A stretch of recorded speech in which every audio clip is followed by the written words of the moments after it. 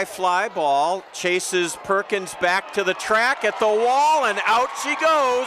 A 2-run home run for Ben Gamble, and that puts the Thunder on top here in the bottom of the third, 2-0. The 1-2 to Sanchez, and there's a ground ball base hit to right, through the hole it goes. Austin has scored. Here comes Ref Snyder, and he slides across safely. Throw to first, that's not in time. It's a 2-run single through the hole of the right side of the Reading infield by Yarel Sanchez. It came on a 1-2 pitch, and it gives the Thunder a 4-0 lead here in the bottom of the fourth inning. The next one is cranked into right field through the hole. Rounding third is Sanchez. He's trying to score. The throw to the plate is way up the third base line, and scoring standing up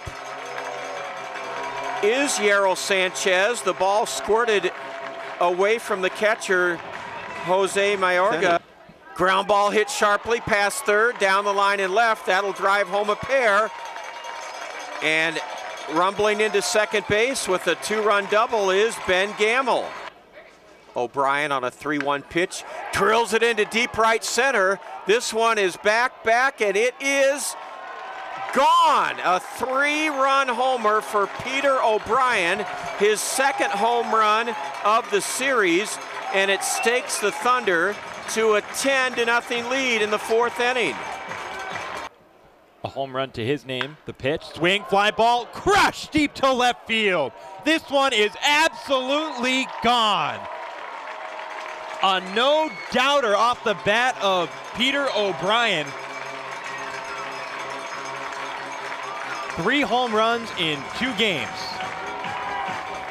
And his blast makes it a 12-0 lead for the Thunder. Down 12-0 already. The pitch to Sanchez, infield playing back. Nice pickup by the third baseman, who pirouettes and throws wide of the bag.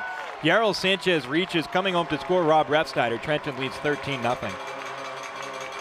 At the belt, the pitch to Dugas, swings, shot to center field. It'll drop for a base hit. 1 run scores. They hold the second runner, Blazer.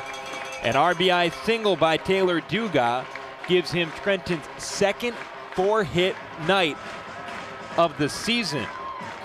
3-1 pitch to Stassi is a ground ball to first. Blazer has it. He takes to the bag himself, and that will do it. This game comes to a close. It took 2 hours and 29 minutes, but it was all Thunder from start to finish.